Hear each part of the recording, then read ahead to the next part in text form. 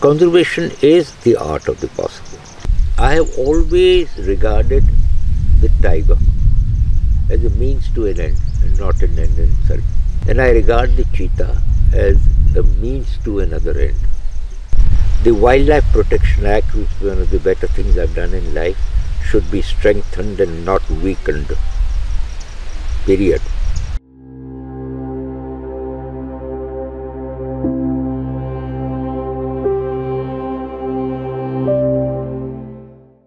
Grasslands are universally, the world over, and particularly in India, the most productive ecosystem, terrestrial ecosystem.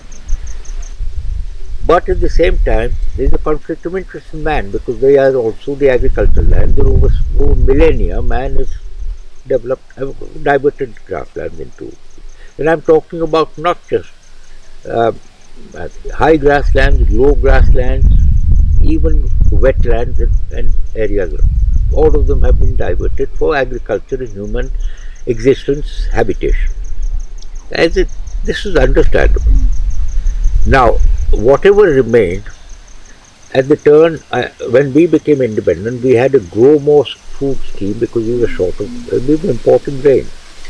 Therefore, the available grasslands were given away. We have the largest livestock population in the world.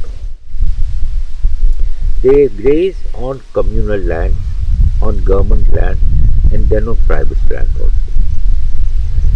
But it is mainly almost entirely free grazing.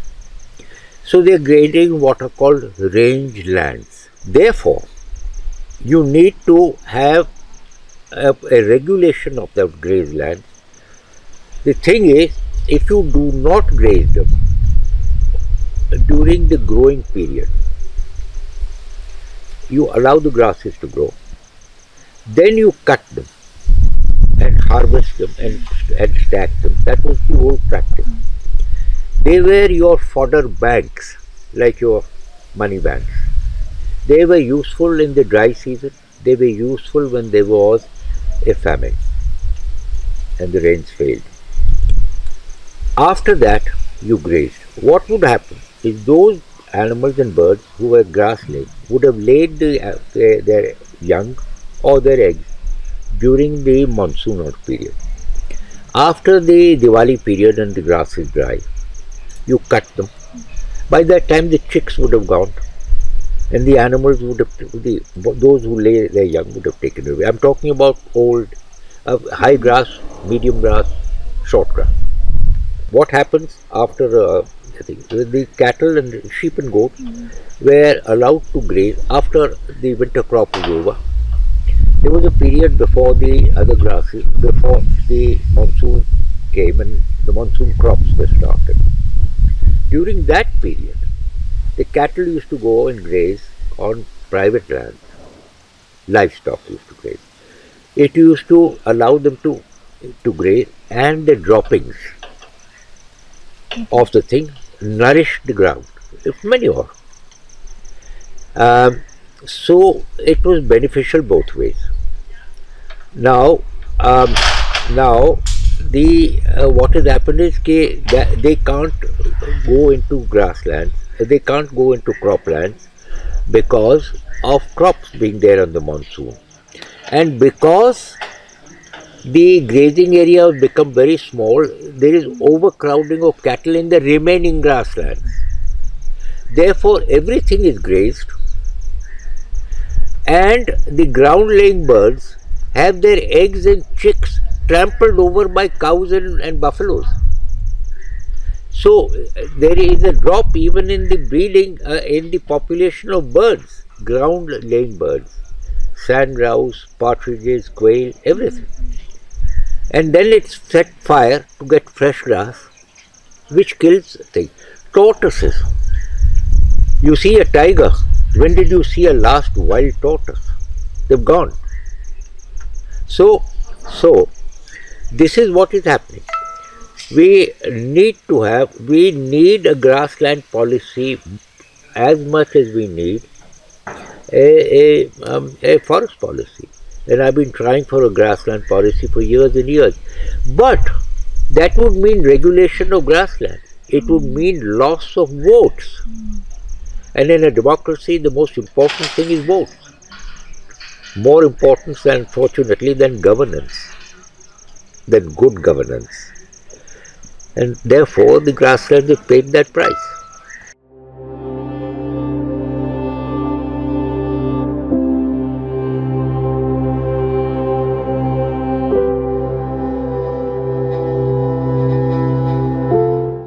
There are also grasslands along rivers, which are not very nutritive, which are very useful for providing cover for breeding, for the hog deer. You see, if one tiger dies outside of Corbett National Park, it makes it to the front page of the Times of India, and why not? But if an entire species of grass-dependent animal goes extinct in India, no tear will be shed. There are now less than 20 hog deer left. When I first went to Corbett in 1962, there were more hog deer than cheetah. But they've gone. Because we didn't manage the grassland, even in a national park. We burnt them. We submerged a lot because of the Ramganga Dam, and the rest we burnt because we had to show the tiger and the elephant to the visitors. That is myopic. That is criminal.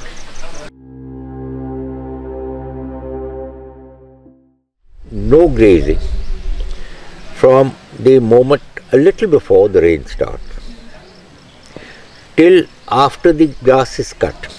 You will provide labor. There used to be a special community who used to be grass cutters, Lodhas in Gujarat. They used to cut the grass. Before the grass was cut, in the monsoonal period they would do weeding of the fields on private land and get paid for it. Then they would cut the grass. After the grass was stacked in haystacks, they would then go and do the weeding in the winter crops, and then do the harvesting of the winter, and then the whole cycle. That community is now extinct because there is no labor, because of mechanization, and because of the fact that there are no grasslands.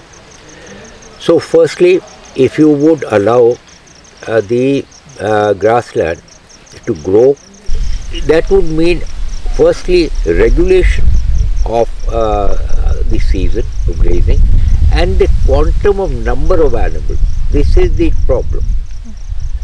ये इस area में इतने ही grace कर सकते. This is the carrying capacity. Every grassland would have its carrying capacity. That in this only 400 cattle can graze, or 600 sheep or goats or whatever.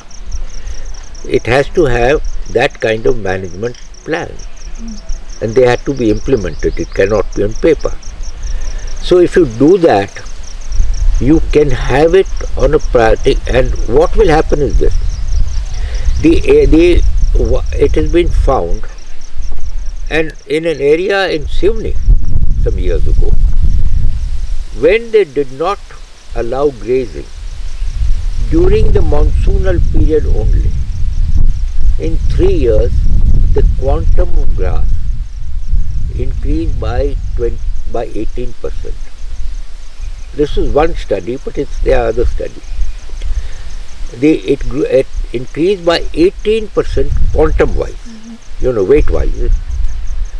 Now, the protein contents increased from 3 to 7% to 23 to 26%. Look at the difference in quality and the quantity. You can have more, provided you manage them properly. But we are not allowed to manage them because of the because of the human pressure, which is patronized by the. We have a forest policy, but do you think it is being entirely observed? The forest policy also says this, that it is the goal of India to increase the forest area of this country from 23.24.6%, which was figuratively speaking, to 33%, one-third of the total area. We have not achieved it. We have decreased. And the government has taken the ploy of showing areas that forest is increasing from satellite imagery. What is increased is tree cover. And tree cover also includes orchards, eucalyptus plantation, and Prosopis juliflora, which is a weed. If you ask them to go into forest cover, you ask them, there are three categories: high density, what is called canopy, high canopy, medium canopy, low canopy. You ask them what is the improvement in the canopy level. It's come down, but government doesn't say so, and people don't know. And sir, what according to you would be the best preserved grasslands in the country now? In the middle of national parks and sanctuaries would be Kaziranga, Kana, to some extent Corbett, to some extent Dudhwa, and there are others, and also in the south, on the Western Ghats, Nilgiris, Ravikulu.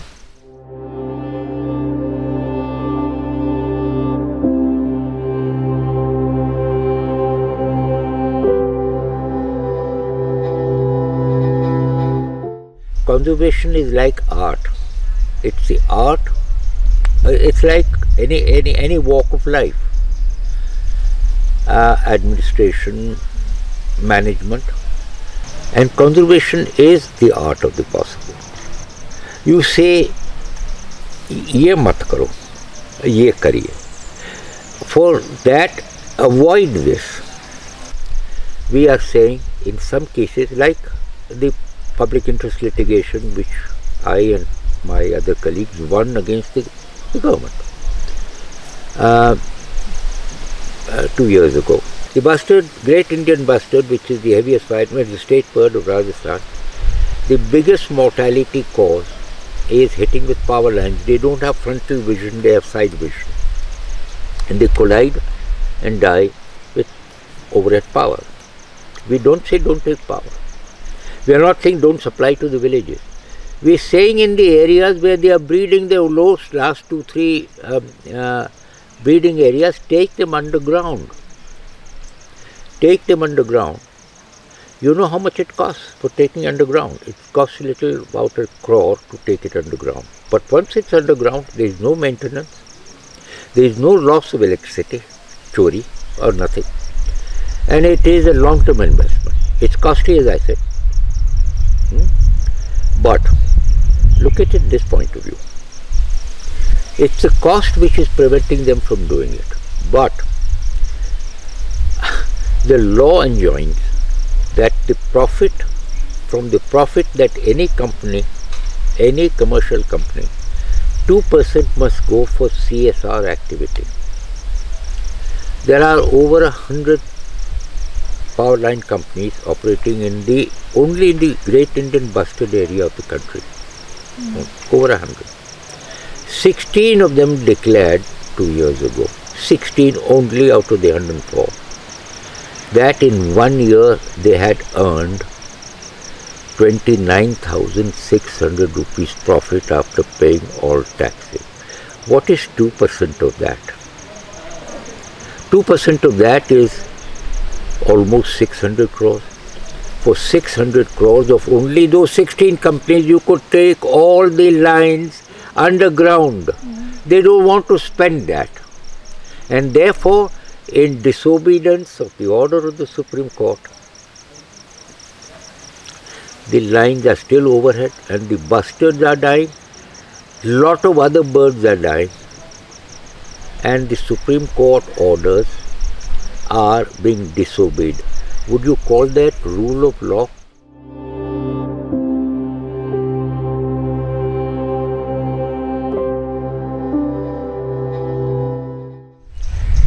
There are three objectives, large objectives behind the Project Tiger. One is the restoration of a lost species. As I would say, the restoration of the prodigal son of India. One. But with the species comes something much more important than that. And that is the changing of the focus from the tiger and the rhinoceros and to some extent the elephant and the lion to something much larger, which is again the most productive ecosystems, and that's not just grassland. It is the grassland forest mosaics. Like I use the snow leopard to shift the focus onto the mountains, like we try to do it in the case of shifting focus to the wetlands and the riverine areas because of the riverine, the Gangetic dolphin and the rest, which has become an aquatic animal of the country. And that way to take the focus over into the grassland forest mosaics and a different kind of ecotypes, and thereby to shift focus onto the other grassland dependent species which are very, very endangered. The caracal is the most endangered mammal in India. With it also comes the desert cat, the great Indian bustard, the lesser florican, and there are others. To shift focus to that and to bring thereby an attention to the need to manage our grassland, I have always regarded the tiger as a means to an end and not an end in itself. And I regard the cheetah as a means to another end.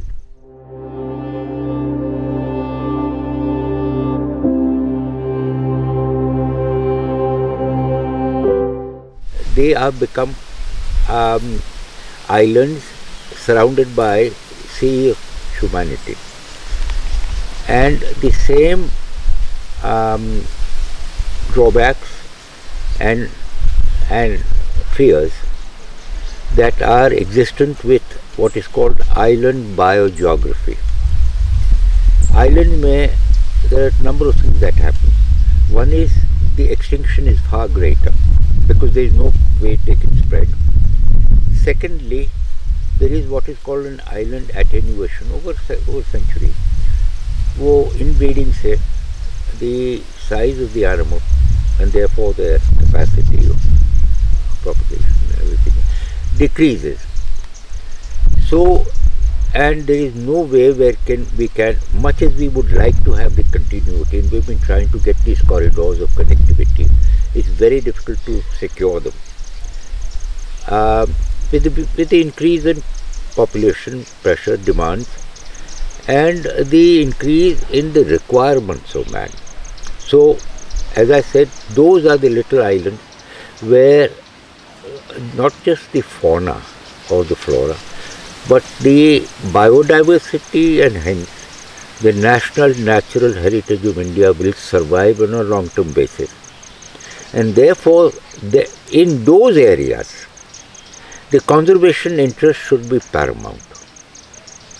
You can have, and it is necessary to have, a buffer area around it where you can allow a dual usage, where man can use it for grazing, for forest produce collection, etc. If there are people existing inside, they must get the basic amenities of life, as I said. And if you provide them with that, roads, infrastructure, facilities, there is also a disturbance factor and there is an impact. So you cannot deny them these basic rights. So it's in their interest that they stay where they can get full rights. You can't, in nature, you can't always or almost always have the cake and eat it too. So that is one part of the story. Then comes the other thing of what are called linear intrusion into protected areas. Always keeping in mind that our areas are small and isolated. Now, if you are allowing, the amount of usage may be very small. The amounts taken for roads or railways may be very small in area, but the impact is huge. A, because it divides the area and animals need to move from one to other. They also cause a tremendous amount of disturbance. And in the case of roads, at night particularly, but daytime also, you have accidents. And it's the animals who suffer and the cars also. Therefore, those areas should be kept sacrosanct. And it is in the interests of human inhabitant to be outside of that area, so that those areas are safe. And it's not just human existence, it's human presence picking up. That causes, for instance, the collection of sal seed, the collection of tendu patta. People move out of that, but they set fire to that area. And fire is very dangerous and it spreads. Grazing. Grazing causes a degradation of the area, of the soil, of the land, and it poses man-animal conflict because they will be killed by tigers and leopards. So you have this conflict. Therefore, whatever people may say, they may be well-meaning people, but it does amount to exclusion of humans in certain areas. And we are only talking about what? 2 or 3% of the area of the whole country? 4% at the maximum? Is that too much of a price to pay? Don't you also set aside in an inhabited area certain areas where people are not allowed to build houses, like parks, like recreational areas, like temples and mosques? If you are allowing temples and mosques, are they not these also temples and mosques of God? We are talking about the security of the nation from foreign aggression, and this is extremely important. What about ecological security, which is important for everyday survival and for the prosperity of man, including the availability of potable water, which is the second most important gift of Mother Nature after oxygen. Water comes from those areas, of protected areas, and at least the catchment areas of those must be secured. And the most effective way of securing them is through establishing protected areas, because the rest I see very little hope, because human population will increase and the political powers and dispensation will always be in favor of that.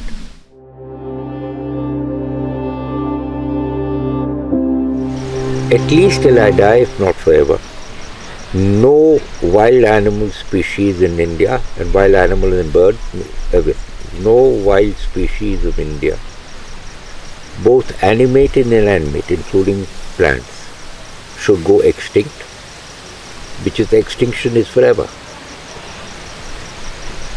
No parks and sanctuaries be denotified, and as a concomitant of that, the Wildlife Protection Act, which is one of the better things I've done in life, should be strengthened and not weakened. Period. The conversion of the emphasis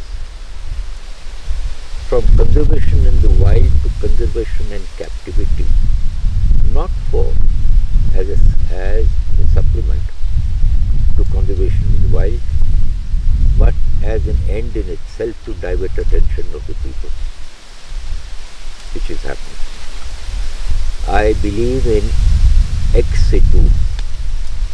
in situ conservation, and ex situ conservation should be subservient to in situ and not the other way around. Unless the people are mobilized, unless there is a demand, like some communities are. I have written a very, my first book I wrote a chapter on religious sentiment in wildlife. We in India are unique in this. There are very few other countries outside the Indian subcontinent where religious sentiment, that has saved much more than any government law.